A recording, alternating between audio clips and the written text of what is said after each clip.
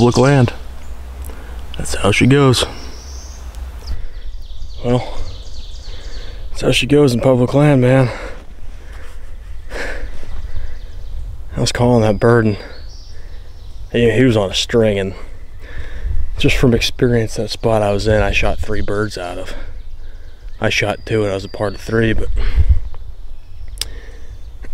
once they start gobbling where they are, where that guy was, it just has been game on every time I've been there.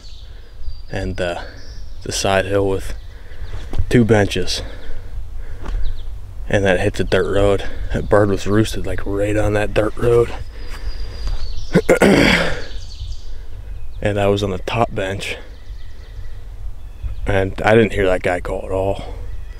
I was calling, and I knew that bird flew down, and he was coming, and that guy must have probably heard him from the road, which is fine, you know, nothing he did wrong.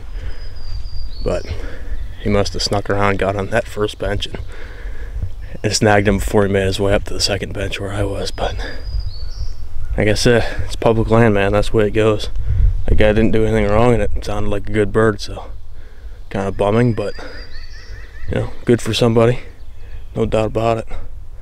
So climbing Mount Everest again and trying to locate another one. This was the only one I heard off the roost this morning, which is kind of shocking for the area. Usually it's like an every hilltop kind of deal, but there's also a lot of hooters this morning, so how many were guys, how many were owls, who knows. So there might be a lot of guys out here right now. I think there is. So beautiful day, second Saturday of Pennsylvania gobbler here. So like I said, let's go find us another bird.